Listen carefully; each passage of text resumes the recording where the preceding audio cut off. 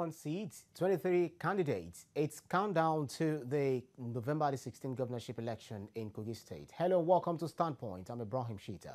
It's almost crunch time in Kogi. The electoral umpire, INEC, political parties, their candidates, and indeed the people of the state are all set for the governorship poll. Let's head over now to Abuja, where the group controller of Current and Public Affairs, TVC News, Babajide Kolade-Otitoju, is with the candidates of the People's Democratic Party. This is a special interview with Engineer Wada, the governorship candidate of the People's Democratic Party in Kogi State. Engineer Wada has been a politician for some time. Now he wants to be governor of his state. And my first question to you is, what makes you qualified to be governor of Kogi State? Thank you very much. All my life I've been in the public sector, a civil servant, and I've seen how organizations have been run, especially mine. I've been working in Nigeria Post Authority till July this year, when I had to retire voluntarily to join the governorship race in Kogi State. Before then, I've held several challenging positions, right from the time I joined the organization. But the key ones has been, one, the chief port engineer of Tinkan Island Port in Lagos for 4 years. So that exposed me to how to run and manage facilities. And another key appointment I had in my civil service career life is that of port manager, Calabar Port in the Niger Delta part of Nigeria, where the whole port was for me to manage men, infrastructures, and resources of the port. And of course, the experience I garnered there cannot be overemphasized. After some 2.5 years in Calabar, I was then posted to an airport in Rivers State as port manager. And of course, that was based on my good performance in Calabar Port, because an airport is a step ahead of Calabar Port. From there, I was posted in 2015 to a subsidiary of Nigerian Ports Authority, the Civil Properties Limited, as a managing director and chief executive officer. And I was there for almost 4 years till July 2019, where I voluntarily retired to participate fully in partisan politics, and of course, as a governorship aspirant of the People's Democratic Party. And of course, when the primaries came, God is in infinite mercy, gave me the victory, and I emerged as a candidate of the PDP. And with all this experience I've told you, that has exposed me to prudent management of men, of resources, and I know that is what my state, Kogi, is lacking right now. And out of that patriotism as an indigenous of Kogi State, I feel we can have a better government than what is obtainable now, where everything to me is wrong. There's no governance in that state as far as I'm concerned, and that prompted me to throw in the toil, even though I had some years to go. Because if it's not done now, the damage that will be done in the next 4 years under this very government will be so big that it will be very difficult to recover. Yes, you talked about the primaries of your party, where you emerged as a standard bearer. There are many people who remain unconvinced that the primaries were free and fair. And one of your colleagues who took part in that primary election is still in court. Some party leaders assisted your victory. Did you really deserve to win? I deserve that victory. One, I'd been interacting with party faithfuls for almost 2 years before the day of the primaries. I didn't just start a few weeks or months to that time. And of course, I had gone around the 21 local governments in the state, soliciting for their support and votes, selling my programs for the state if I eventually emerged the candidate. So they were not new to me. I'd invited them for interactive sessions in Abuja many times, the 5-party critical members from all the local governments of the state, sold my programs that may encourage them to vote me on the day of the primaries. So many people did not know what volume of work I had put into this primary election, because I was serious about it. It was not just like I'm interested in playing politics because everybody wants to play. And on that day, I think Governor Fintiri of Adamawa State was straight to point that he's not here to do anybody's bidding. And the night before the primaries, he called all the aspirants together and told us point blank that he was going to carry a very free and transparent election. Gave us our tax that day, told the party executive of Kogi State that he doesn't want them to have any business with the primary election because he doesn't want any sentimental or biased behavior. And of course, anybody who was in the stadium that they saw that Governor Fintiri himself was counting the delegates for each local government himself. And of course, all of us, the aspirants, saw that the process was very transparent. Till the unfortunate thing happened around, I can't say precisely, but a little bit before 1:30 a.m. I'm not very sure. And as at that time, all the sorting and collation was completed. It was just counting. And of course, when they were in the process, they had counted, there were about 10 ballot boxes. They had counted about 7.5 boxes, where it was clear from the audio, from the announcement, that the name Wada Musa, Engineer Musa Wada, was recurring every second. And of course, people outside now knew where the victory was going. All of a sudden, there were sporadic gunshots all around the stadium. Of course, all of us, including me, had to scamper for safety. In the process, I fell down. I'm sure I didn't have my leg. I ran and actually, I didn't know where I was because nobody knew where the guns were coming from. But luckily that day, the arena, there was heavy security presence where the whole election materials were, including Governor Fintiri and his committee members. So the incidents did not affect the arena. So as at that time, they were on the 7.5 box, remaining 2.5 ballot boxes to be counted. The following morning, I was in my hotel room nursing my pains, and I had a call, and I'm sure those calls were given to other aspirants, that where were we? I said I was in my hotel room, and there was this order that you should come to the hotel or the apartment where the committee members were. Before I came there, I saw that other aspirants were there, including security agents, the representative of INEC, the same group of people that were there witnessing the election. And they asked all the aspirants question that the 7.5 boxes counted, everything is intact. The remaining 2.5 were there for us to see, for counting to continue. Because it was getting late, a candidate must emerge within 12 hours of that counting, or PDP will not field any candidate. And we all agreed as aspirants, because most of the ballot papers earlier counted were left in the scene untampered with. The committee members gathered all together in a Ghana must go back, and they showed us all this. And all aspirants agreed for the counting to continue. So the counting continued. The remaining 2.5 boxes were counted in our presence. The aspirants, all other security agents were present. And at the end of the day, the counting was done publicly, where I emerged as the winner with 748 votes. The second aspirant had 710 votes. So I led with 38 votes. That made me the winner. So when they say, of course, I'm new in politics, like I told you, I just retired voluntarily July this year. So I didn't have a political godfather who could have assisted me into victory, except God.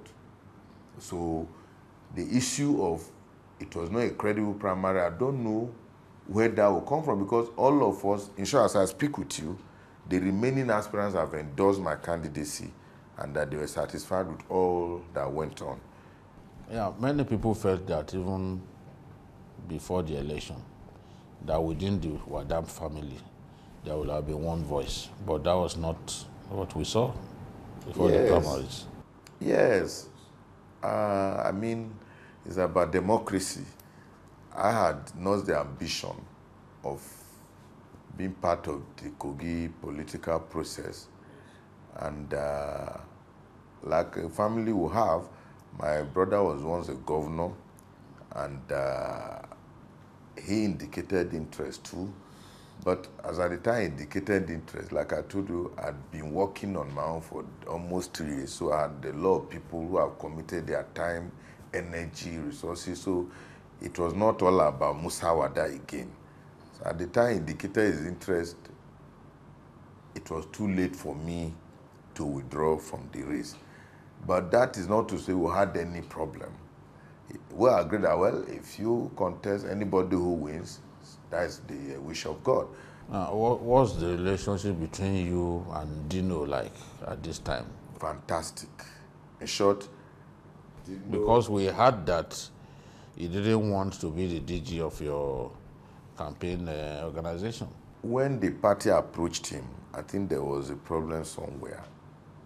I don't think he was contacted before With the announcement. And I think he felt with his activities and programs, it won't be comfortable for him to become the DG at that time. But it was misconstrued to be that he refused. I don't think it was misquoted. Now, even now with him having to stand for election again, it will have been... Even before then, he had stated categorically on his Twitter handle or Facebook account that he will even drive this process better.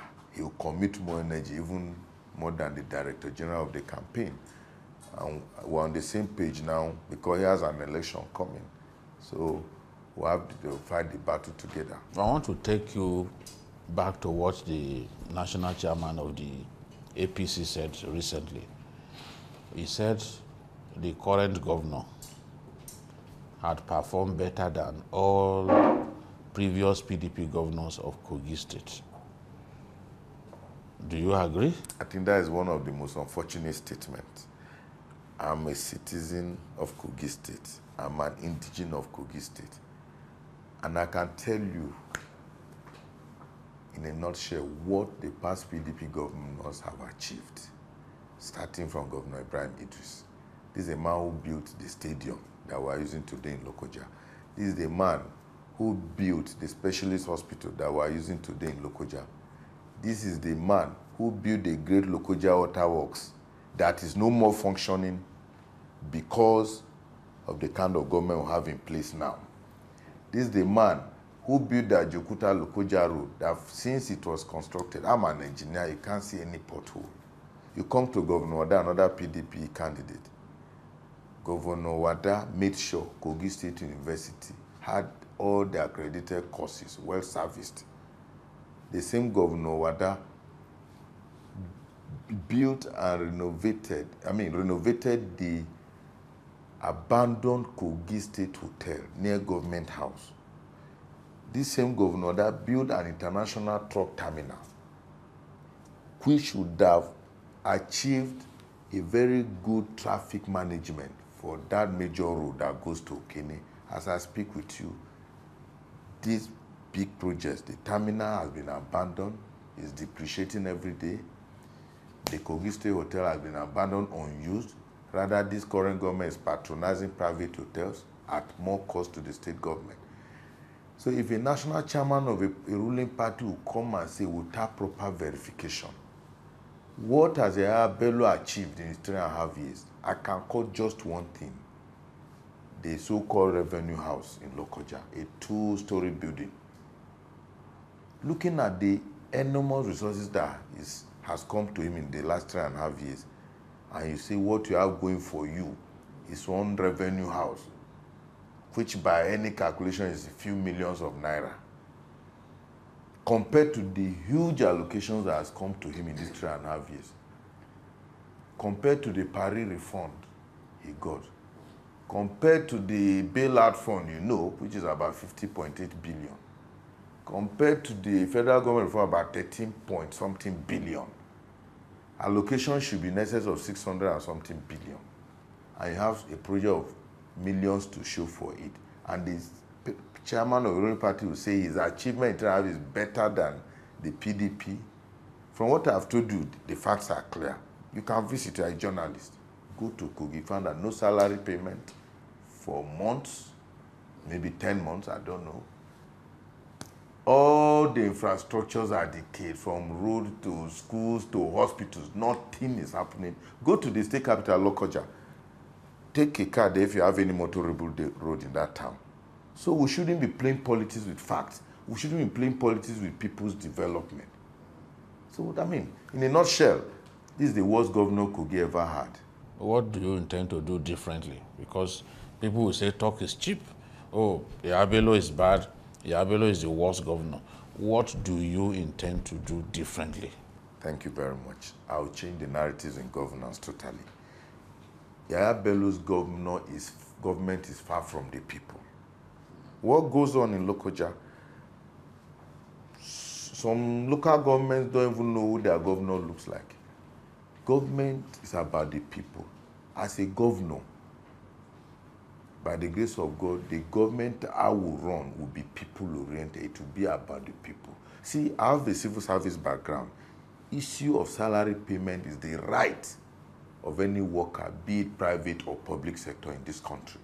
I don't see a situation where salary payment looks like an achievement in this country. So I can't be governor of Kogi State today and owe a month's salary, talk more of owing up to 10 months. And you start telling people lies that I have paid salary up to date. I think it's a disservice not only to the people but to God. So what I'll do differently is that salary payment would be constant. Even if it means devoting the allocation to salary payment, I think I will do that. And let the private sector drive other developmental stride in the state. It's about the people. And with my experience, I know I will not just come and sit there and be dependent on allocation. I will think out of the box. Kogi State is a gold mine that has not been tapped. We have a lot of mineral deposits. The limestone we have is bigger than just Dangote cement in Obajana alone. You have coal in Okaba. You have lead in Kogi. You have other mineral deposits. There's nothing wrong as a governor. You have a synergy with the necessary authorities to obtain the license, take control of these mineral deposits, and bring in private sector and go into an understanding with them. A lot of money will come out of that place. That if well tapped, you may not have to be waiting for this federal allocation. But we have a scenario now when the allocation comes from, people gather around, split it, we don't know what is happening. We don't have accountability in Kogi. If I become governor of Kogi State, there will be what I call 100% accountability. Because as a government, you are accountable to the people. What is happening in Kogi State today is misgovernance, intimidation of the people, so that people cannot even express themselves. It cannot come from in civilized climes. Such a governor should not even think of re-election. Because I have people in Kogi, I have friends, I have relations,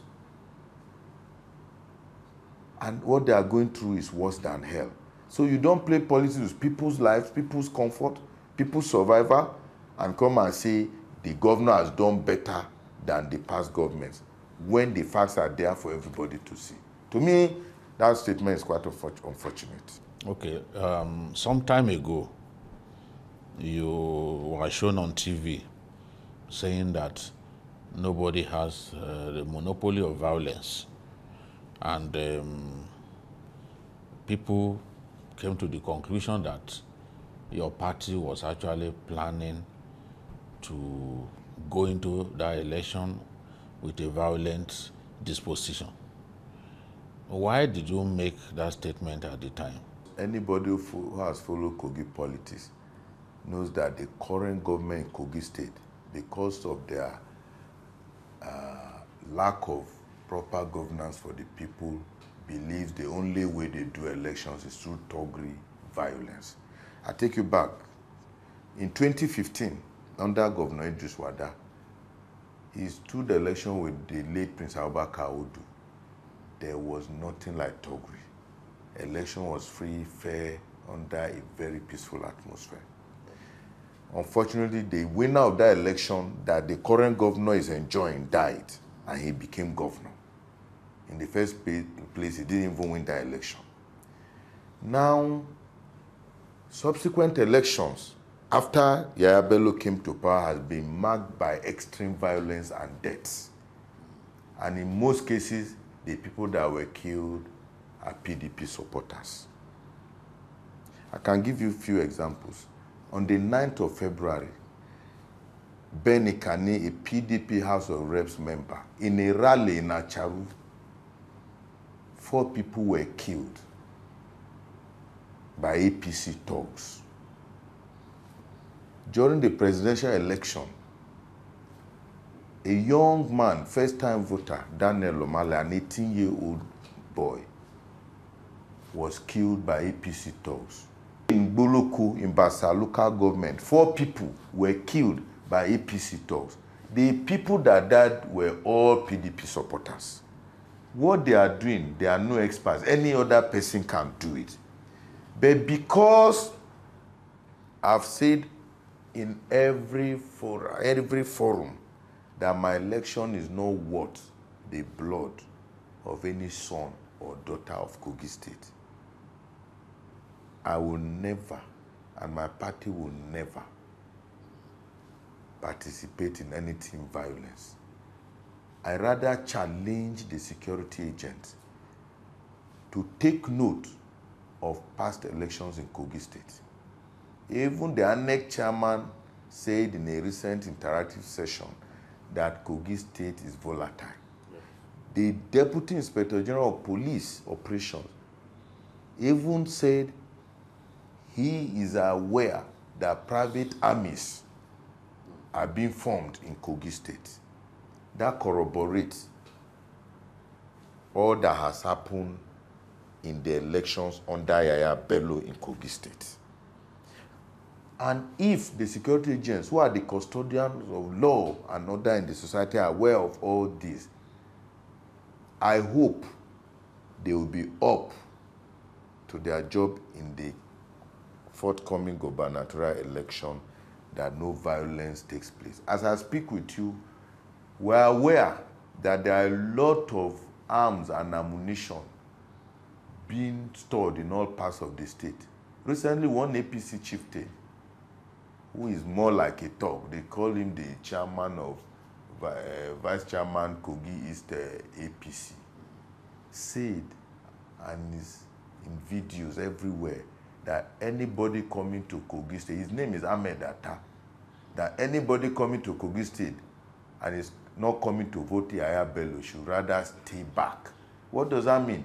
He's threatening people that if you come and you're not coming to vote Yaya Bello, you either go back or get killed, because that is their stock in trade. Governor Yaya Bello has been making some gains. Some members of your party have been defecting to the APC. Some APC members that used to quarrel with him, that did not see eye to eye with him, are now back on his side.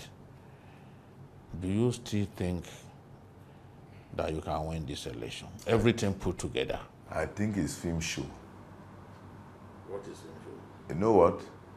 The rate of, the number of APC decamping to PDP is so much that because we don't believe in stupid media hype, we're not playing our own on any electronic or print media. I can tell you, if there's any decamping going on, it's artificial. Maybe they'll gather some people, give them some money and say they are decamping. In the real sense, more APC people are decamping to PDP. Because nobody in his normal sense would decamp for the sake of Yaya Bello in Kogi State today.